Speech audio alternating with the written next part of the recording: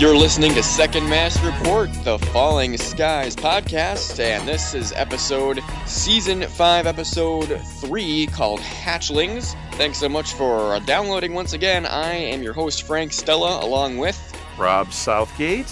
And before we say really anything about the show, I've got a series of disclaimers to make. Oh no! Not the least of which is apologies for the delay in the recording of this episode, but my life has just been like crazy. I mean, from my sleep schedule to not having a car to just all kinds of jobs and responsibilities. I don't even know what day it is. And I'm just like trying to catch up with things. So here I am. Here we are like a week and a half late on this episode. So, but the good news is you'll have 2 episodes back to back. And that might be a bad thing because we'll post one tonight and we'll post one on probably Friday morning. So those of you that listen, you'll get 2 this week, which is cool. It is cool. It's like that. It's like when they do like a Sunday and then a Thursday in your football, watching the NFL. It's like, oh, there's 2 games this week, kind of. But then there's like a week and a half without one, and it's kind of a bummer. So We've already survived the week and a half without, and now here we go with the back-to-back. So crisscross. Anyway, let's see. What other disclaimers do I have? You said you had a whole series of them. I'm waiting. I kind of have a sore throat. So there's that. Also, okay. So being delayed as we were and not being able to see the shows live, I went to the TNT app or website to watch the, post of the episodes, thinking it would be relatively smooth and hassle-free, especially as it was in, other years when I, went back to watch the episodes online. Well, I have a little rant to make against TNT. Frank, throwing barbs out there already? A little call out right now because this needs to be said. I go to TNT's website on my phone, and it doesn't let me. It lets you see all the episodes, but it doesn't let you watch them. If you try to watch them, it directs you to downloading the app from your app store, which I don't really have a problem with. I get that they need app downloads, so that's fine. But this app is really shoddy, and it's got 1.5 stars out of 5 out of the reviews. All the reviews are really bad and saying, pretty much everything true, but. It just seems underdeveloped. It seems maybe kind of rushed. It seems kind of immature. And of course, it makes you sign in from your satellite or cable carrier, so that otherwise you can't really watch the episodes unless you are subscribing to basic cable. Right. So right. Whatever, which I am. So that didn't really stop me, but that's what a lot of people's complaints were on. Anyway, to get to the point, please. Trying to watch through these episodes, there was just, first of all, a ton of commercials, more than on regular TV, which I don't think there should be. I think there should be fewer, but since it's not regulated and not really timed, they feel the freedom to just stick 30 minutes of commercials in there. And so it took an hour and 15 minutes to watch an episode when I was expecting it to take maybe 45, 46. So there was that. Anyway, the placement of the commercial breaks was really awful. They were always 30 seconds later than they were supposed to be. So it'd be into the next scene, and then suddenly it would just cut out and go to 3 minutes of commercials. And it's and then it comes back and it skips forward, and you kind of feel like you missed something. So sure. All that to say is a disclaimer that there may be things that I missed, because watching the episode, I was kind of going I feel like I missed something. So there might be a lot of confusion on my part. Perfect. And it took so long for us to get to this that I've lost my notes. So there'll be a confusion on everybody's part. Oh my gosh, this is going to be such a mysterious podcast. It's going to be excellent. People that listen to us they know we're either going to go off topic or not know the topic. So I think this is par for the course. It's funny to me because we have this thing in live radio where, whatever happens, you just have to go with it because you can't go back and edit. It just got broadcasted. So that's what makes live radio very fun when things are kind of falling apart. But this is almost like the reverse because we're not live. Everyone who's listening is listening to us recorded. So it isn't as though we didn't have the chance to clean things up, but things are just such a mess that. But I never clean them up, Frank. Well, I don't know how to fix this. We're already a week and a half late. Things don't make sense. I know how. Wait, listen. We just went in a time machine. We are right on time. All of you need to set your watches back 7 days. Rob, you've been spending too much time at Blue Box. No kidding. You are not a Time Lord. No, but I'm a companion. Okay, well, we'll go with it. Anyway, we should just jump into this episode because it's been like a 7-minute intro. Yes. I thought you had more disclaimers. So let's get into it, man. 3 is enough. I think so. All right. Well, this episode was very interesting to me because, first of all, it was probably the darkest episode I think I've ever seen. Just incredibly dark. So many dark things happened. So many dark things were said. I just like every scene, I would go, "Whoa, that was dark." Well, you know what? I think that's what we're in for. We've got 6 episodes left.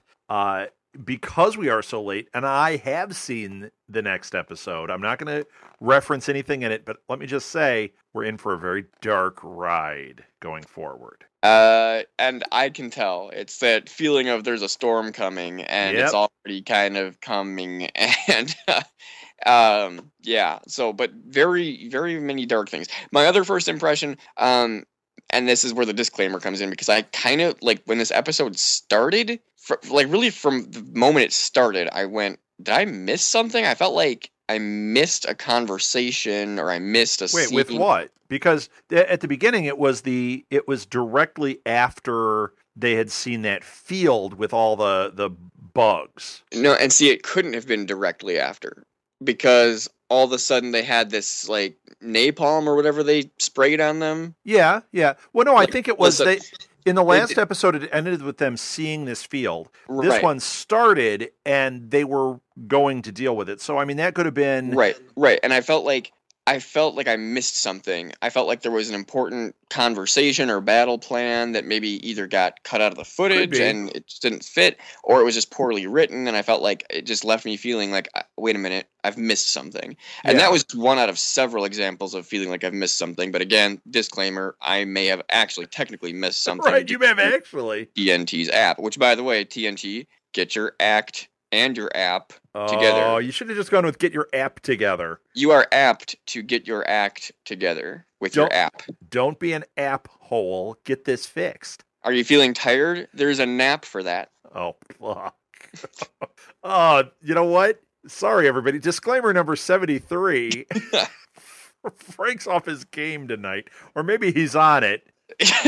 Fair warning. I am so on right now, you think that I'm not. Oh, man. All right. Well, that's not appropriate. Let's move on. Oh, all right. So the episode starts, and I'm already feeling like I've missed something. But so and this goes back to just kind of another first impression of the episode, because I had this kind of annoyed feeling throughout, partly due to the app, but partly due to like, wait, am I seeing bad writing here? Did something get cut that shouldn't have? I'm kind of feeling a little frustrated, coupled with some things I saw that were just very interesting to me. I was like, whoa, this is very compelling writing. This is very compelling storyline content. Like, just and some new things that we haven't seen before, or they haven't gone to that level of depth before. And so it really, I think, had a lot of really great payoffs and very compelling moments that just made it very watchable. So it was basically annoyed mixed with I love this all at the same time. Well, you know what? I have a theory on what we're seeing here, because there's only 10 episodes, right? Right. I think that because I think last season was 12. Correct. And I think that because they only had 10, they're taking certain elements that they would have been able to develop a little bit more, and they're rushing through them. So in this episode in particular, I felt like we had some really great character moments, and we did have some nice depth, but there were times where it would just sped through things. One example was the Brian and his sister thing. What a plot device. I mean, they here's this skitterized human Brian. He seems like a threat. They brought this back. I thought this girl was going to be important to the story. You know what? Dead, gone. She's out of the picture. I don't know if she's coming back. I don't know if they even need her anymore. It was just very rushed how they did that whole Brian thing. And this was an interesting element that was added. Yeah, and again, with one of the major dark events and themes in this episode, so I guess we can start there. Being that as I've said in previous podcasts, I'm not a fan of these storylines that they kind of pick up and then they kind of kill off without really kind of going anywhere. Right. And back in season 4, I kind of thought that's might be what we're seeing with the skitterized humans. And then, to be honest with you, I didn't think that payoff with Jeannie was deserving. I thought that storyline deserved more of payoff, Right. and I agree. more, and to see more of how that all played out and what became of that going forward. And so when the season 5 started, I thought, like, yeah, here we go again. That's going to be another thing that they just don't bring up or whatever. So the fact that they brought that kind of back around, and That was with satisfying. I'm glad they did. with a payoff that had a little more satisfaction. Yes, I agree. But they rushed through it. They did rush through it, but I thought that was okay. And I'm okay with them rushing through something that's just like a character we don't know. I'm not okay with them rushing through something like Denny, where we've really come to like her, and then, oh, she's back, oh, she's dead, and oh, okay, what? Yeah, right. Like, what happened there? Not a fan of that. Talk about a plot device. I mean, the whole Denny thing seems to be a motivating factor for Anthony. Right. And it's like, and wow, another dark. Yeah, dark and a plot device. I mean, they he's so motivated by it now that it's like, well, wait a minute. She wasn't important enough for you to really do anything with last season, and now it's made this character nuts. It's kind of odd. Okay, and now couple that with Tom's whole rage speech, and I think for the first time, and as you know, I'm a fan of the rage syndrome and its uses, but I think kind of now we're starting to see where that's starting to kind of bite them in the butt a little bit here and there. Yeah. With the way Anthony's acting, right, and the way that he's like a hyper kid. He's all whipped up right now. But this episode really brought to light, and almost kind of quietly, but it brought to light some of the ways in which Tom has changed. This isn't the Tom that we've known the first 4 seasons. He's saying things that, like, old Tom wouldn't have said, and even Weaver kind of pointed that out when he said, like, I remember a time when you would have gone back for that was right at the end, right at the very end. That was a very compelling line. Yeah, it really was. And watching the next episode, those words rang in my head a lot. That's not spoiling anything. I'm just saying, because of the weight of what he said, it kept ringing through as I was watching, and I think that is going to be true throughout the rest of the series. Now, here was another line that absolutely shocked me, and it was so part of what made it so shocking was that it was just so, it just came out of nowhere and just kind of was left at that. It was when Ben was offering to kind of go head to head with the Overlord, and Tom said to Ben, if I hurt him, it's going to hurt you too. And Ben said, yeah, I get that, but I'm okay with that for the sake of the war. And what Tom said next just absolutely chilled me when he goes, like, yeah, I get that, like, that's not what I care about. I just want to know, can you outlast him? Oh, really? I didn't catch that. Oh man, that was the darkest moment, like, in Tom Mason history. Because he just didn't even flinch. He didn't care about Ben's. All he cares about is taking care of this Overlord. That's interesting. But let me just finish this thought, because Tom he's so enraged and obsessed with winning the war as quickly and as effectively as possible, and I don't fault him for that, but it comes to a point when you are so willing to just so lightly just lay your son on the altar like that. I mean, That was dark. And a second later he goes, wait, forget I said that. And I'm like, I shouldn't have said that, or whatever he said there. But if you haven't seen that, or you don't remember that, go back and watch that, because that was a huge moment. And the fact that it was a huge moment, but what made it so huge was the fact that it was just so light. It wasn't anything that was a ceremonially propped up line. It just was so out of nowhere. It was just something he threw out there. Yeah, it was like, that's Tom, interesting. You I didn't realize catch what that. you just said. I mean, that was huge. What's interesting about that is the perception that has been there that Tom protects the Masons.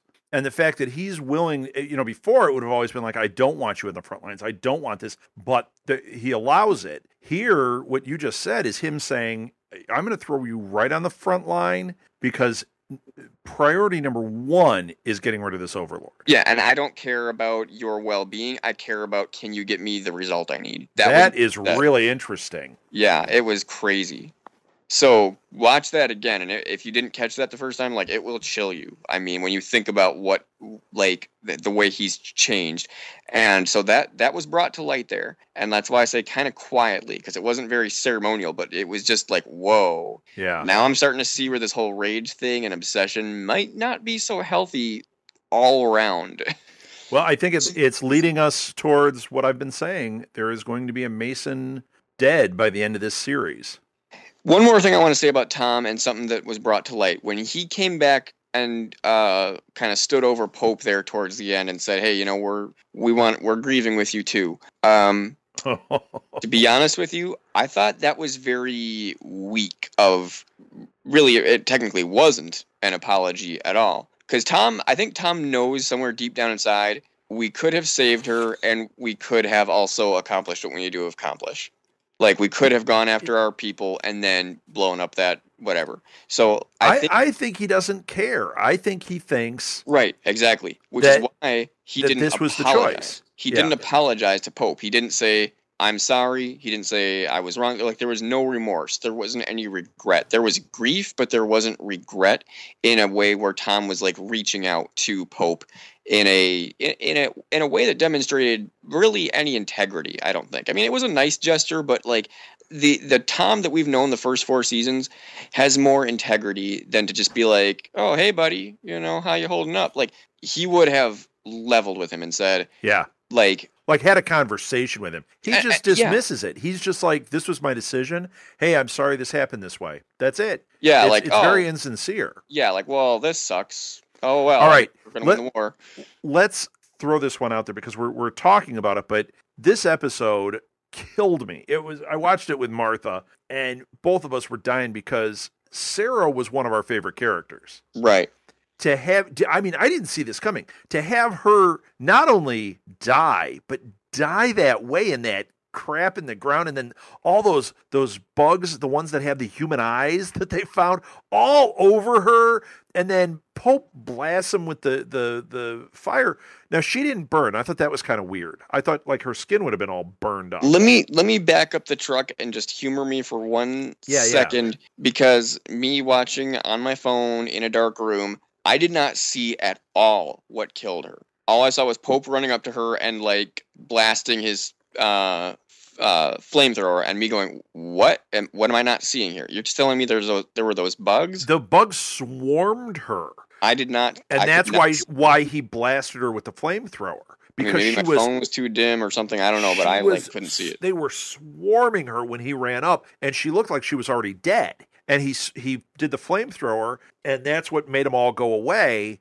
And then he went up to her, and she was already dead. I mean, she wasn't. She talked to him, but there was no saving her at that point. And whatever that is going on underneath the ground there, he wasn't yanking her out of there at that point. If he had been able to pull her out earlier, yeah, she may have lost her legs, but she would have survived. She was dead from whatever was going on underground, and then those bugs were all over. And I don't know what those things do, man, but that's what was happening. Okay. Well, that was very compelling. Yeah, and to have her die like that. Now, I think you and Martha are probably a bigger fan of the character than I am. I don't dislike her, but like I never like loved her. But yeah, very compelling. And I'll tell you what, like, I had a total Rob moment. I actually predicted it. Oh, did you? As soon as Pope said, "I'm not going to let you die out here." And you knew. You're like, mark my words, she's dead. Oh, dude. I was like, oh, dude, I know exactly what's going to happen. In my head, I said, before that scene ended, before he ran off, I said, she's going to die, and then Pope is going to break bad. Oh. I said which, that. which is the name of the next episode. Right. Because I saw that coming. I was like, this is why Pope's going to break bad, because she's going to die. And we said that after he promised her, I will not let you die. I was like, oh, I know exactly what's about to happen. We said that back at the beginning of the season before we had looked at the episode titles. And I don't know if we said it before we jumped on and recorded. I think we did, though. I think it's recorded. That when we were talking about predictions, like that I was saying, I think Hal's going to die. I didn't say Sarah, but we did say that Pope is going to, something dramatic is going to happen with Pope. He's going to break bad, or he's going to rise up and be the leader. And see, I didn't see him. He's not going to rise up to be the leader. I don't see Breaking Bad as, I don't see the concept of Breaking Bad, if you will, as being something where you're rising up and being a leader. I think it's kind of where you're more kind of, you're letting go of standards and you're kind of just burning out. Yeah, but I mean, we know that now as we've gone forward, but we were predicting what could happen with Pope throughout the season.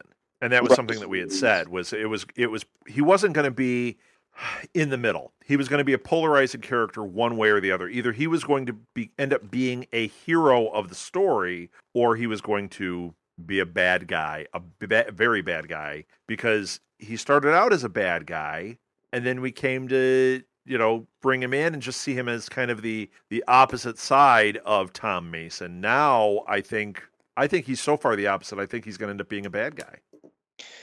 Because he's hating Tom, and I think rightfully so. I think Tom just showed him so much disrespect. He even if he had approached it differently at the moment where it was like, and just explained to him, this is what we have to do, but you know what? Can we send somebody with you? They had one vehicle. Okay, so you got one vehicle, but how else can we manage this? There was no management. It was, we're doing our thing, and then we'll come to you after. And Pope knew she's dead if we don't go there first. Yeah. And so I think Pope was thinking when he was running back, like, I'm going to be driving back out to her because, like, this is so important that whatever else is going on, like, and really, not priority. Let's think about it for a second. I mean, yeah, they were going to the farmhouse where they thought that the Overlord was, and that there were all those s5e coming out of the woodwork. I mean, really, did it have to be right at that moment? I mean, there's been an invasion. It's not like that's going to be the thing that turns the tide for them. Yeah, you can wipe out a whole group, but if you showed up a half hour later, there's still going to be a fair amount of those things in there breeding or whatever they're doing, and you could take care of them at that point. So I think it was a very bad choice on Tom's part, and I think it was Tom just being full of himself. Like, hey, man, I am now the leader. I am. What did they call him? At one point, did they call him the Mason Militias? Like, they're naming things after me. Well, that's a whole other thing that, to me, I feel like I missed something. But yeah, do we want to make any other points about Tom? I think we got it pretty good. Yeah. So here's another thing where I felt like, wait a minute, did I miss something? Because I thought the last time that they had talked about the militias was that they, like, okay, that's cool, but everything's unorganized, and we're not really prepared to, like, organize everybody and reach out to them. Then all of a sudden this episode starts, and it sounds like Tom is sending them messages, and they're calling themselves Mason Militia. Yeah, why are these groups in these other parts of the world calling themselves Mason Militias? I'm sure, there are probably other leaders in these other areas that if they're still surviving and they're fighting back, there's probably a Mason in each group. Well, again, I agree with you, but what else am I missing? Like, we went from, no one's contacted these groups, we've observed them. Yeah, you know what we're missing? We're rushing because it's the end of the series.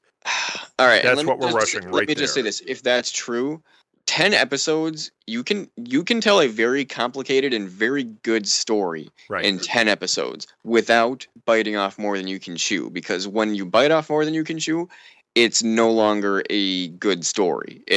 You have the makings of a good story. But if you're biting off more than you can chew, then you're losing quality in favor of quantity. I'm thinking they had it mapped out as a 12 episode story. They got 10. they had to cut certain places, and they're just moving a few things along quickly Then to get to the point that Pope breaks bad.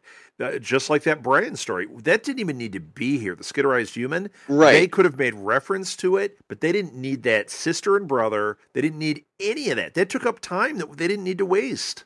One way to kind of maybe wrap up or round out the skitterized humans or humanized skitters or whatever you want to call humanized skitters, is maybe just show them like in formation along with other skitters. Oh yeah, alongside. Make it so that when they're attacking them, remember when they're just flooding into the city, that right. You see some of them clearly are skitterized humans. That would have been very easy and creepy and weird and added a lot of weight to it. Yeah, and you could have made a story about, do we fire at them? Yeah. And see, if that would have been a much better story. And that's where Anthony can go nuts and start shooting the skitterized humans from their thing, without remorse, where you can get that same rage. You can still get that, like, wait a minute, we didn't even get to make a decision here. Instead, they made it one character. They named him Brian, which is kind of awesome. And they had this sister. We didn't need any of that. All of this could have been accomplished in 5 minutes instead of 20 minutes of our time. And it was might have given us time to make some of these other things flesh out a little. And it had dramatic value, but honestly, we had enough dramatic value in this episode. Like, we didn't need that side story. We all we needed was at this point was the Sarah and Pope story, because that was gut wrenching. And not that I minded the story, but I'm just saying that if we're seeing those side stories play out while we're missing vital pieces of information, that's not okay. Right. So anyway, I'm still a little bit confused, because apparently Tom has been communicating to I know this was very strange. Various other militias around the globe, and I'm missing something. How did that happen? How did that play out? When did that start? What does it mean? I'm missing something, and I'm with you, man. Okay, if you're missing it too, then I'm gonna feel like that's good for me, because that doesn't mean that I'm missing something because my eyes are closed. It's on the writers, so I feel a little bit vindicated, but more frustrated too. Yeah, once again, I think it was just kind of rushing things is what we were seeing, and maybe they're just making the assumption that, hey, you know what? There is this worldwide interconnectivity at this point because of the Vuln, because, they've been starting to get this reach. We're just supposed to make assumptions that there's communication, but I think it was rushed. And apparently they're going to Washington, D.C., or at least what used to be Washington, D.C. But are they? I mean, here we've got them going on the road again with only 6 episodes left. Are they going to Washington? Well, they're saying they're going to Washington. And, I mean, to me, you're going there basically just to investigate what's going on, or are you like moving the entire group there? Like, I'm a little bit. Yeah, and if you're moving the whole group there, are you going to get there and then we're just going to have a big final battle because you guys showed up and fought with them? It's very weird, man. I don't know why. That seems to be kind of muddy too. Yeah, there's a lot going on, and there's some things I feel like if there were a little less going on, but a little more, if there were a little more quality and a little less quantity to everything going on, I think I'd be way more satisfied with these episodes. Yep, I'm with you. It's like Spider-Man 3, where like so much nonsense is going on that like whatever could have been good just kind of turned to mush. Yep, I'm with you. But at the same time, though, like I said, this episode was extremely enjoyable in other ways that were very gut-wrenching, as you put it, compelling, as I like to say. Just a lot of things going on.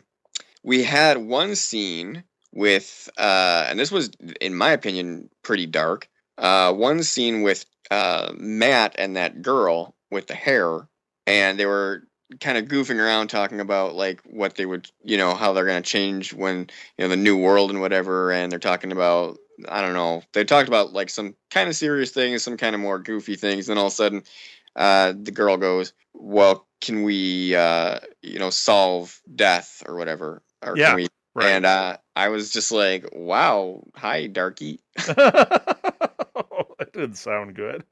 Oh, but it's true. So the point is, another really dark comment that, and coming from the kids too, I felt like that was a little bit dark and compelling, as the words I've been using, over and over again. Well, they're the right words. These episodes. But yeah, just over and over again, every scene had its little nugget of darkness. Yeah, I think the only other thing in this episode that we haven't touched on, well, we've touched on it, but we might as well talk about it a little bit, is the Anthony thing. Yes, more darkness in more ways than one. Well, in a big way. I mean, this went from a character that, remember, I was distrustful of him a couple of seasons ago. I thought he was the one with the eye thing. You thought Anthony was the mole. Yeah. And then we came to go, okay, well, he's not, and he's kind of on the up and up, and, he's a soldier, and he's doing a good job and everything, and we've seen him acting angry and weird here, but he's just flipped. I mean, he's just completely taken it into his own hands. He's so distraught over Denny's death that he's like doing this, and I'm going, wait a minute, this is a guy that's been around so much death and so much of this. Why was it Denny's death, especially when this character was not really around last season? Right. So that's something where, and it's interesting because for 4 seasons, and kind of like Tom, like Anthony and Tom are both kind of experiencing a lot of the same things, I think, in like sort of different ways and for different reasons and different causes, but they're following kind of the same arc where for 4 seasons they've had very much integrity and leadership and very level-headed, very wise, and all of a sudden it seems like in season 5, for whatever reason, they're kind of throwing that to the wind a little bit and just giving themselves over to rage and in some cases not the best decision making. So it's interesting that they're both kind of taking that path. And so for Anthony, I'm with you there, and I was a little bit going, wait a minute, why are you having PTSD right now? Like, why now? Why now? After everything we've seen, I'm not. And then Lexi's death triggers this. That seems, or Denny's. I mean, that's weird. Right. And see, I'm not a licensed psychologist. I'm an unlicensed psychologist. But you play one on this podcast. Yeah, exactly. Just call me Dr. Stella, please. It's funny because I can say that on podcasts, but I can't say that on the radio. But anyway, I don't know. I'm not an expert on PTSD. However, it seems weird to me that like you would have gone through all that, and like how many people has he seen die? How many friends, how many family members have died in, the initial invasion and since, everything that's been happening? Why suddenly Denny dies, who I don't remember them being that close. Right. And then all of a sudden and it's triggered him to like go nuts? I'm wondering if it's not so much the Denny thing alone, but he's just kind of had it in general with this war. Denny maybe was and then it used it as a catalyst. And but here's the catalyst. I think it might have been Tom who fanned that flame a little bit with his rage speech. I think. Oh, you think that did it? I'm gonna bet you that Anthony took that to heart. I'm gonna bet you that we never get a resolution on that. I think it's just they're just gonna, this is who he is this season, and here we go, and we'll just speculate on why, but I don't think we're ever gonna get an answer. And I don't think we will either, but just Frank's fan theory right now, I'm gonna bet you that Tom's speech there played into it. And because here's something, and this is another kind of psychological thing, but if you see someone that you look up to and respect, or maybe feel like they're your peer at least, kind of go down a dark road or commit some act that you would have thought that you wouldn't have approved of before. If you see someone that you look up to doing that, it makes you kind of psychologically justify doing that yourself. So I think Anthony might be going through that, even if there's not like a verbal acknowledgement of that theory of mine somewhere down the road. I'm just saying that's what I'm seeing. That's the way I'm interpreting Anthony's downturn. I'm betting that Tom's example in that speech and the way he's been conducting himself, Anthony is seeing that and soaking it up and taking it to heart. That's just what I'm seeing. All right. I think that's a pretty good theory. Thank you, Rob. That means a lot to me. No, it doesn't. After all your crazy theories. Right. You're like, oh, maybe I should second guess this. Maybe I better tweak that a little bit. Yeah, right. So Rob respects it. Is that it? Did we talk this one out? Yeah, I think so. Well, what do we think is the future with Anthony? Is he going to come around? Is he going to, or is he really going to go berserk? He's going to go berserk. We've only got 6 episodes left. He's going down the rabbit hole hard. I think Anthony is dead before the end of this series. Wow. I do. Wow, okay. I'm saying Hal, if we're keeping a death toll, I think Hal will go. He's the most likely Mason to die, in my opinion. And I think that Anthony will die. We saw Sarah die. Now, she wouldn't have been one of my picks, but it makes sense that she went. Yeah, I could see that. What about Pope? Do you think Pope is going to die before the end of the show? Yes. Ooh. But it will be last episode, and after he's gone to the dark side, it might be one of those redemptive deaths. Okay. Like he ultimately sacrifices himself to kill the last overlord to save humanity, even though up to that point we've thought he's going to kill Tom, or he's going to, there's going to be something else. Because from a literary standpoint or from a character profile standpoint, I don't see Pope being able to integrate smoothly back into a world without Sarah. No, a world without aliens. No, and I think he'll be Randy Quaid flying his airplane into the alien mothership. Yeah, I actually could see that. That would make a lot of sense.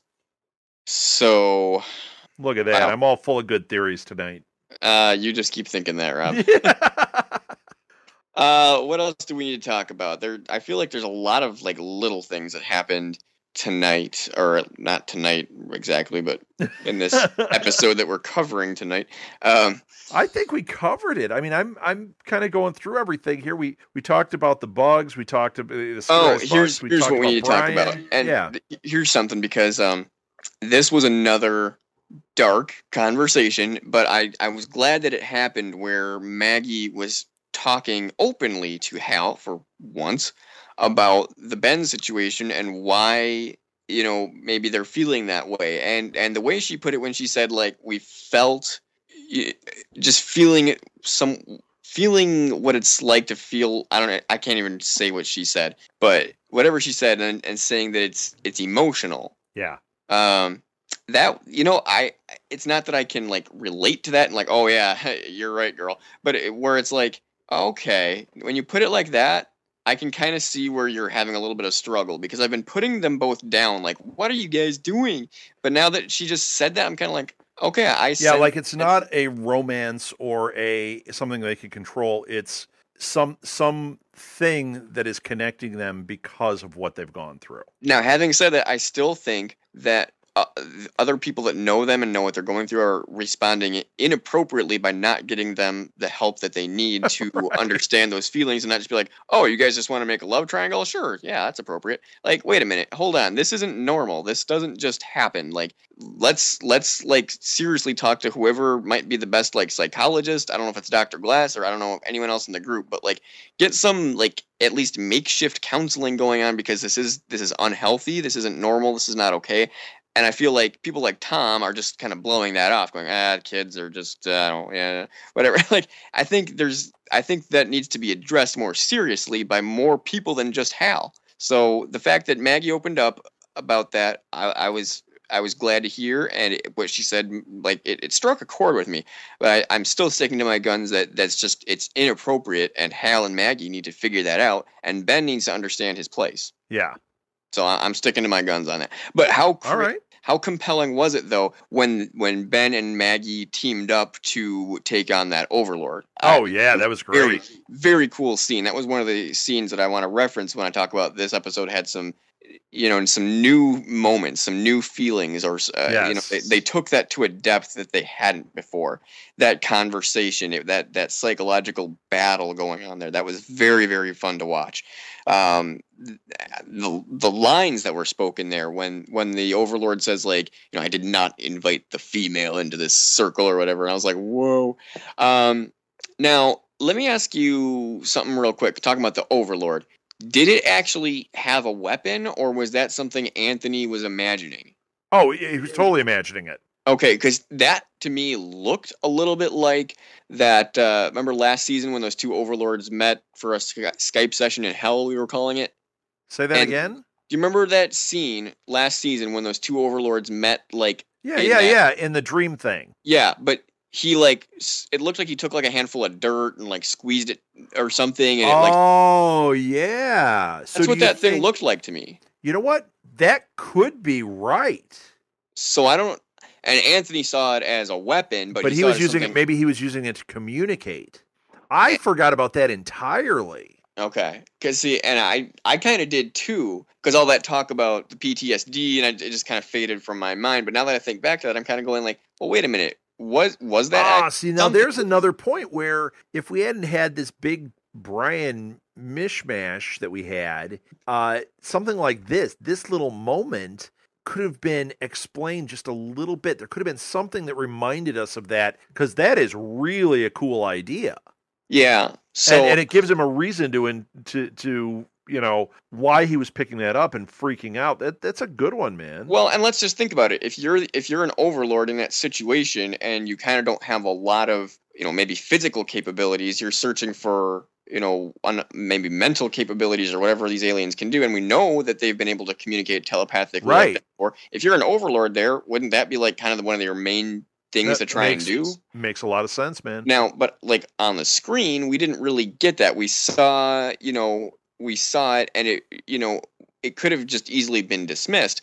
But so I'm kind of wondering, is this an idea? Because I feel like if the show were going to try and take us down that road, they would have showed us more. But the fact that I think what you're saying is right, but I think that they're not going to take us down that road and show us anymore. Like they kind of just let us see that a little bit out of the corners of our literary eye. Right.